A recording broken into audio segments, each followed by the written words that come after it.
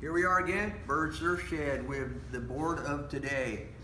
Today we're looking at kind of an unusual one in some aspects. Good stories behind this one. This is a 7-foot bonzer that I had Malcolm shape for me for Hawaii last season.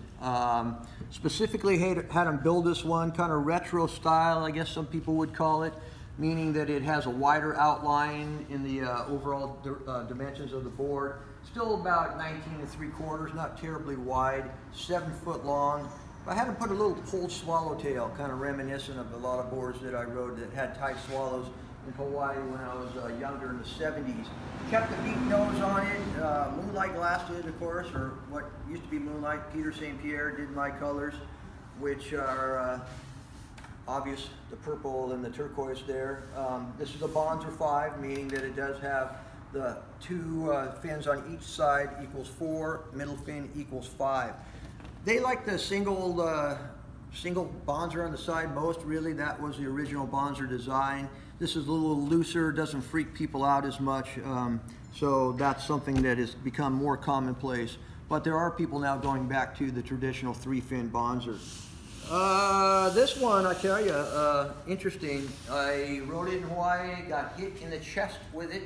Laniakea paddling out, knocked the wind out of me, the air out of me, and had to go get some oxygen from the lifeguards at Pipe.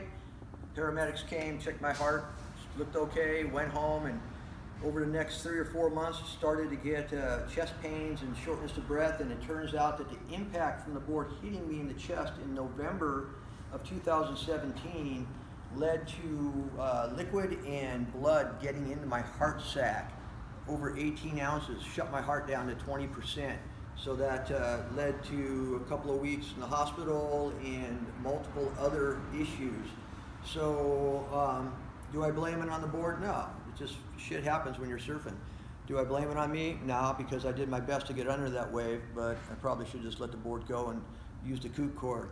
It rides good, you know, it needs good waves. I did get good surf on it after I got hurt on it. You can see a big crease on the deck right here, kind of see it, and that's pretty much where I took the impact when it hit me across the chest, at least I think so. When I took all the wax off of it when I came home from Hawaii, that was the area where I got impacted on, so I'm assuming that's probably it. But it works real good. I'm still waiting for Malcolm to build me on the thing. You know, the guys up there, man, I can't say enough about the Campbell brothers, both on the North Shore at Cafe Haleiwa for Duncan, and then Malcolm in the shaping booth. He cranked this thing out. I know he's a busy guy, but he got it done for me pretty promptly. And then Moonlight, those guys up there at Chris's shop up at the North County area, Christensen, they got it out for me in time for Hawaii. So I might ride it the next day or two because the surf is kind of pumping. And there you go, 7-foot bonzer, 19 3/4, probably 2 3/4 thick, ready to rock. Hope you enjoyed it.